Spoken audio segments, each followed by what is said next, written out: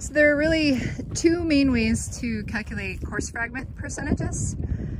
One is by doing an aerial estimate of the horizon in the pit. And as you can see, the top layer and the bottom layer both have significant coarse fragments. So let's zoom in on that bottom layer. This is horizon 5 at Jackrabbit Canyon.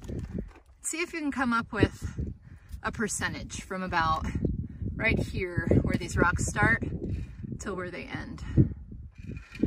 The second way is to take a sample, and what we've done right here into this pan is take a sample from that horizon. And it's hard because there's a lot of fine textured material, but it's all sort of the same color, so we need to sieve it. All right, so what we're doing now here with my assistant is that he's sieving that sample that I just had in the pan through a 2mm sieve, getting all the sandstone clay to get through.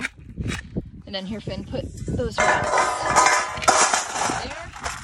All right, so we've got a sample of rocks. All right, so we sieved out these coarse fragments from that horizon 5 in Jackrabbit Canyon. And you can see the coarse fragments take up the bulk of the sample.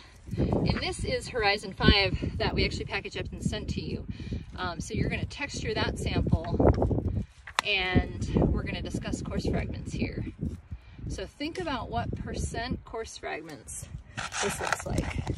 This is a little low mound here of the soil material, and then pretty high amount of coarse fragments.